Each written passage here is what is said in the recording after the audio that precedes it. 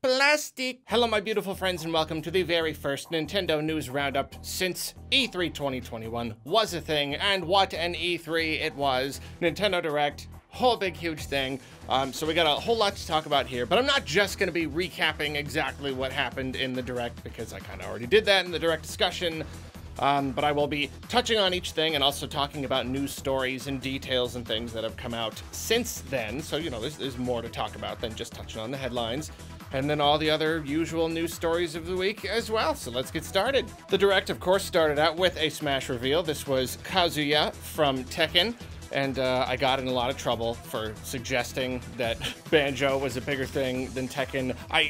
I know Tekken is a bigger series overall. Banjo's barely had any games. I just meant for like the hype. It was the Banjo. It was the childhood dream. It was the big pie in the sky. It's Microsoft. No one thought it would happen. But people have informed me that there were reasons that people also didn't know if a Tekken character would happen too. So that's what makes it more exciting. And I'll admit that's a thing that I didn't know about. Let's just all agree. Smash is cool.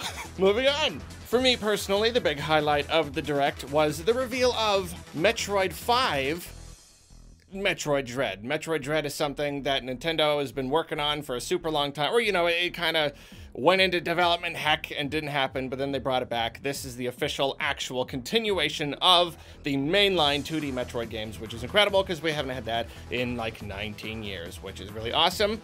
I was very, if you didn't see, I was very excited. Yoshiller, can we get a 0.25 second clip from there? Yeah! Yep, that's the gist of it. And so some more details have come out since then.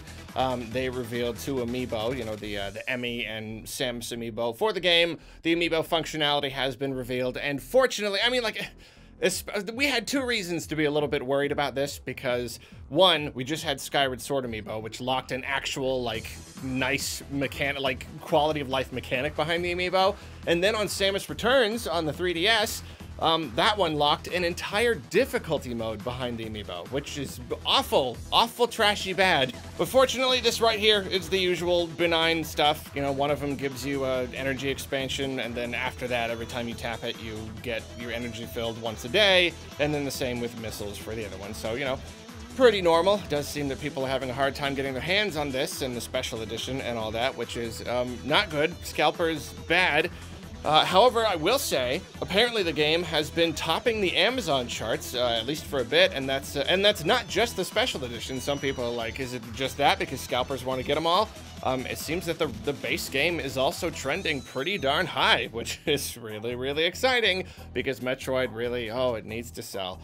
It needs to sell so bad, so fingers crossed there. Series producer Yoshio Sakamoto has, you know, said some stuff surrounding the game. He told everyone that this would be the end of the, like, narrative arc between Samus and the Metroids and stuff, but then later he clarified that this was not the end of Samus's story, and even said that they have some sort of additional chapter thing planned. And we don't know if that means DLC for this game, if it means Metroid 6, if it means something else entirely. We're not really sure, but basically he said it's not like the last Metroid game or anything. And then in addition to that, Nintendo revealed that they are still working on Prime 4.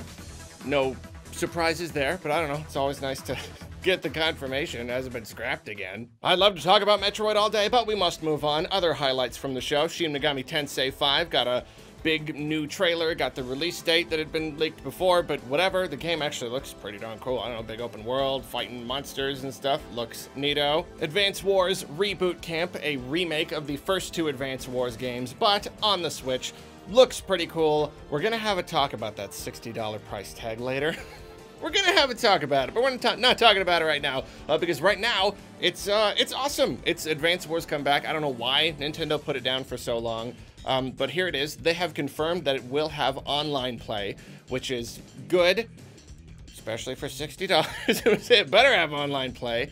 And also, it is being developed by WayForward, the very, very talented developers behind the Shantae games. And that is just awesome. I feel like there were rumors about them working more closely with Nintendo some time back, and I don't know, that's just cool. They're really cool. Advance Wars is cool. Everything's cool. What else? Mario Party Superstars, a big collection of all of some of the most popular boards and mini games from across the series. At first, I wasn't sure how this was different from the top 100 on the 3DS, but everyone told me apparently that was literally just minigames and no boards. So this is basically like a good version of that. So that's very exciting, I'm sure, especially so for long-time series fans. Lots of online multiplayer stuff, really good everything there. I mean, just everything they've outlined about the online sounds pretty great. And excitingly, apparently, Mario Party Superstars is the first game Nintendo has ever localized into Brazilian Portuguese, which is just like awesome. I've been seeing there's this big fan campaign on Twitter. Everybody's trying to like raise awareness and try to get Nintendo to localize more games into Brazilian Portuguese, and good luck. Luck to you. I really hope Nintendo does. The more, you know, obviously goes without saying, the more localizations, the better. WarioWare Get It Together, a new Wario game. Not too much to say about it beyond that, except it's a new WarioWare game. So if you like WarioWare games, that's pretty cool. Then the last part of the show was dedicated to Zelda. They showed off the first wave of Age of Calamity DLC, which is apparently out. I need to find time to play it. I want to play it super bad, and I just got so much else on my plate. You know, I'd say that the two major takeaways were a playable Guardian character and also Zelda on the Master Cycle. Very, very cool. During that little section of the presentation, Aonuma also revealed the Zelda Game & Watch, which is cool in itself because it's got 3 games on it instead of just 1. But then it's not cool because he also revealed that that was the extent of their anniversary plans for Zelda, and they don't have any other games or campaigns planned, which is disappointing, but I already dedicated an entire video to that, so go watch that if you want to hear me complain about not getting enough Zelda stuff. Then we had the Breath of the Wild 2 trailer. It was very cool, and again, we have some little tidbits surrounding that. Bill Trinan was doing interviews and Treehouse stuff, and he kind of gave us a couple of tidbits there. He says that, like, yeah, we're seeing a lot of, like, thematic links to old games, but the game does stand on its own. He says especially as more stuff comes out, we'll see. It's not, you know, it's not Twilight Princess 2, it's not Majora's Mask 2, it's really just its own thing, which, I mean, that makes sense. I never really anticipated something like that. Interestingly enough, they also said they couldn't reveal the name because the name, like the subtitle, you know, The Legend of Zelda : something, he said because that itself would give away too much about the story. And so, I mean, there go all of my predictions, you know, Breath of the Void and all that, like, vague stuff. So apparently it will be something specific. Breath of the Wild was very vague, but this, all I can imagine is that if it's talking about time, there seem to be time elements here, so if it's like another thing of time or something like that, that could reveal something. But who knows? Outside of Nintendo, but related to Nintendo, at the Ubisoft Forward presentation, we got the full reveal, gameplay, cinematic, and all that stuff for Mario and Rabbids Sparks of Hope. I also did a whole entire video on this, so I won't go into it, but it looks incredibly, just really, really cool, and I'm really, really excited to play it. Can you imagine what it would have been like if that was revealed exclusively in the Nintendo Direct? Like, man, it was already a good Direct, but if you just factor that in as, like, Nintendo news, like I'm trying to do, that just makes the show that much better. We've got another Bayonetta 3 update. It is coming along. It's coming along smoothly, as usual, but it does seem that Hideki Kamiya is getting pretty annoyed. He took to Twitter to say, like, specifically, he thinks that it's just kind of reckless and silly to start verbally wondering if the game is, you know, being canceled or whatever. And I can see that, absolutely. You're working on a thing, you've been working on it for 4 years or whatever, you're doing it, you're not allowed to say anything more because Nintendo, your boss, doesn't want you to, so you're just not able to, but you're still plugging away at it, it's going great, and every single time an event comes and goes without anyone seeing it, people are like, is it canceled? Is it canceled? Do you guys know what you're doing? And so I can see it. He's pretty annoyed. Give the guy a break. Just stop wondering if it's canceled. Just be patient. It's hard to be patient. It's weird. It's weird that they revealed it so far ahead of time when it seems like they maybe hadn't even gotten started yet. Who knows, but yeah, I get the frustration, but this poor guy, give him a break. In the Direct, Nintendo confirmed that Mario Golf Super Rush would be updated with, you know, free DLC, free courses and characters and things after launch, which is no surprise. That's what happened to Mario Tennis Aces, but it's nice to get confirmation. You got a little, like a new Donk City course there. Very cute. According to most polls, Microsoft, quote, won E3 with a more exciting show. I think it's all debatable, but I also haven't dug into that show. I've been meaning to. I need to like go see every single announcement, see. Point is though, despite what people thought about the presentations, apparently Nintendo won when it came to peak viewers. They came in at 3.1 million at the peak, which beat everybody else. So I don't know, that many more people were tuning in to see what Nintendo was doing, which is pretty fun. I know it's not actually competition, it's just fun. We call it friendly competition, you know? Couple interesting things happened before the Direct. Apparently Nintendo of Japan was telling everybody, hey, no co-streaming the Direct. Basically, they didn't mind reactions and things afterward. They didn't mind if you streamed your reaction to it while it was happening, but they didn't want people to stream the Direct itself while they were doing it. I'm still a little unclear. I feel like people were still able to do it here, or maybe not, because this was Nintendo Japan was saying this.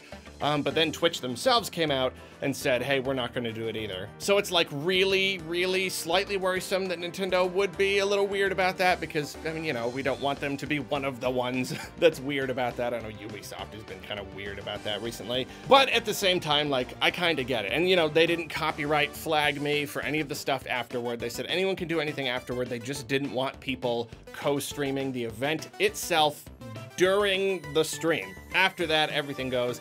And yeah, I can kind of get that. They want as many eyes as possible on just the stream itself, not, I don't know, not being diluted by all these other people in their commentary or whatever. I don't know. It's just one of those things where I guess I get it. Apparently, Nintendo of America was also sending out break in case of extreme excitement packages to Nintendo brand ambassadors, just this little thing, I mean, which got people pretty hyped before, like, is there gonna be some kind of crazy excitement? And this cute little thing, and you break it, and everybody got like a little custom hoodie or whatever. I did not get one of these, for sadly, I am no longer part of the brand ambassador program. A lot of people are, like most of the people I know that were in the program aren't anymore. They kind of shut it down. I haven't really talked about it. They shut it down, but then they wanted to fire a bunch of people, but they didn't want to fire them, so they instead said, we're shutting down this program, and then we're starting a new one, and you're not invited. It's basically what happened. I don't know, this was last year. I don't know, I'm over it. I'm surprised I ever got it in the first place, honestly. But I am a little jealous. Those hoodies are pretty nice. Pretty nice, got the name on it and everything. Although I got a weird body shape. I can't, like, hoodies like that, they don't really fit on me. I don't know if you noticed, my arms are kind of weird. Moving on, after the Direct, Nintendo shares dropped by 6%, presumably because they didn't announce any new hardware. And it's one of those things where, you know, it's a little silly. There's always these little raises and drops in share value. They're very knee-jerky, their reactions, but it's a normal part of the process, and it'll probably readjust itself if it hasn't already. But I do think that's funny. It's very indicative of just like shareholders and the big market in particular, especially people who like they don't get the games, they don't really understand the games, they just see a tangible thing like hardware, because everywhere else in the industry, it's like, oh, what's the new iPhone, you know, the whatever. So like they really wanted Nintendo to do the new Switch, and then when they didn't, then I'm sure some people were like, all right, I'm out of here. So it's kind of interesting. We've got new information on Pokemon Unite. I didn't really dig into it very much. I'm not, I don't know, it's just kind of a thing. I don't really know many people who are that interested in Pokemon Unite, so I'll bring it here to tell you they showed off some stuff. Apparently it is hitting the Switch in July, so not too far from now. But then mobile users have to wait a couple extra months. It's hitting mobile in September. Pokemon Company has revealed the next major mechanic for the TCG. It's putting 4 cards together to make one big giant card, which is, I'm kind of surprised they haven't done it already, honestly. It just makes sense. And it's a little scary though now with all the card shortages. Oh boy, now to get like one Pokemon, you gotta get 4 cards for one Pokemon. Oh boy, that Mewtwo is sweet though, isn't it? Final bit of Pokemon news, a big event called Bidoof Breakout is coming to Pokemon Go. There's gonna be Bidoofs all over the place. I don't play the game, I don't know what that would do or why that's cool, but go Bidoof, I guess. GameStop's doing a cool thing. If you buy $30 in Zelda stuff, or if you trade in, I presume, that amount toward a Switch, you get a cool Zelda anniversary poster. Nice to see someone is doing Zelda anniversary stuff, Nintendo. That's a cool poster. Lego Mario is apparently just very successful because it is getting more stuff. It's getting 10 more character packs, as well as a lot of other new stuff. On Nintendo Life, they seemed hesitant to reveal one of the big play sets that's coming out. I don't really know, like, the Lego culture or whatever, so I don't want to spoil anything either, but it was a big, really cool thing. Tons of Lego stuff. The Switch has been the #1 selling console in the US for 30 months now. 30 months as of May. Very impressive. That's almost 32 months. Amazing. So last week we talked about how Nintendo rolled out an update for the Switch, and they were afraid it was going to cause some errors, so they rolled it back. But then they rolled it back out again, and then people were getting those errors, so no one was really sure why Nintendo rolled it out. And all this time later, it is still a thing. It is still a problem. Lots and lots of people are still reporting very big issues with their Switches and downloading stuff. And Nintendo has not responded yet, so that's disappointing. In fact, Kane, my editor, Kane, not Yoshiller, 2 editors. The other one, Kane, you know him. Now take this, it might not necessarily be the update. I don't want to like start a big huge thing that says this update might brick your Switch. But he updated and it bricked his Switch. His Switch is broken. It said, do you want to update? He said, yeah, it broke. It won't turn on. And even worse, he had to send it to get repaired, and it's not covered by the warranty, and they want to charge him about the equivalent of 200 US bucks just to repair it. It's 2/3 of the way to another Switch. And again, I don't know if it's because of the update or what, but that stinks because he kind of uses that like for work to help me capture footage and stuff, and Nintendo is insisting that his Switch is basically held for ransom now. He has to pay a whole bunch of money to get it back when he didn't do anything wrong and it just kind of broke on its own. So that's really disappointing. Really disappointing. Thank you, Nintendo. So I think a lot of people, myself included, were expecting some sort of Animal Crossing related thing at E3, mostly because all of the updates so far have been very small, and we keep thinking, like, is there gonna be like a big one that makes us actually like kind of excited to play the game again? And wasn't at E3. Literally nothing Animal Crossing related. But Doug Bowser has gone on the record saying that more AC plans are in the future. I don't know why I read it the way I have it on my notes here. AC means Animal Crossing. More Animal Crossing stuff. It's coming. They're planning for more. We don't actually know what that means. We don't know if it is a big update or if it's just going to be more little, not super exciting stuff, but I don't know. Wait and see, I guess. And finally, as we knew would happen, people are going nuts with the Game Builder Garage. They're building all sorts of fun stuff. Zelda Boy 1 has done a whole bunch of stuff. There's like F-Zero and like, just look at all this. Look at this little montage Yoshiller's putting in front of you here. All these, look how just like authentic they look. I'm super duper impressed. Additionally, Mr. Talida on Twitter has recreated the 1996 Ocarina of Time tech demo. Like the little town, like the Kakariko village in the tech demo. And that's just cool. I don't know. It's pretty neato. And then finally, Masahiro Sakurai himself has gotten in on the action. He's not recreating anything, but he is just making his own games, which is a lot of fun, that he's just legitimately getting into this game and making his own stuff. And he's made a little shooty game, and he even details like these specific mechanics about how the acceleration and the shooting are tied together, and when this happens, this happens. That's fun. I can imagine that after designing something like Smash, this is like a relaxing, just like a way to still work on a game, but in a very relaxing, low-pressure way. It's fun to see him having fun. I'm glad he's having fun. Well, that is it for another edition of the Nintendo News Roundup. Please join me again next week when things presumably go back to normal. I don't know, slow down. It's been a big, crazy thing, and I'm still feeling quite tired from it. E3 is a lot of work, but it's fun. We love to do it. We love to make these roundups. I love you. Have a good day. Goodbye.